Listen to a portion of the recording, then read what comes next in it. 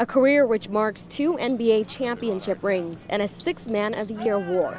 The recent buzz about Lamar Odom has been anything but a celebration.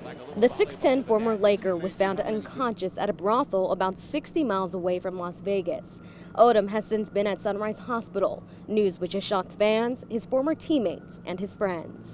My heart got heavy. I mean, it's like, wow. I mean, not Lamar. I mean, UNLV basketball legend and current assistant coach Stacey Augmon.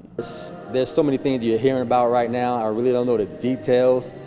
Augmon played in the NBA for 15 years. The two competed against each other on the court, and now that they're back in the same city, Augmon says he plans to go and see his friend. I'm going to try to get down to the hospital and just try to be by his side in some kind of way. I know it's probably crazy down there, but I'm going to make an effort to be there.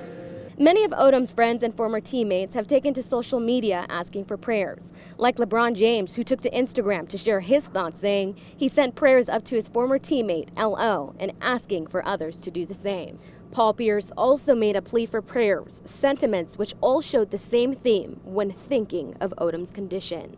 Lamar, take care of yourself. If you need me, anything that I can do and help you with, I'll be there. Just reach out to me.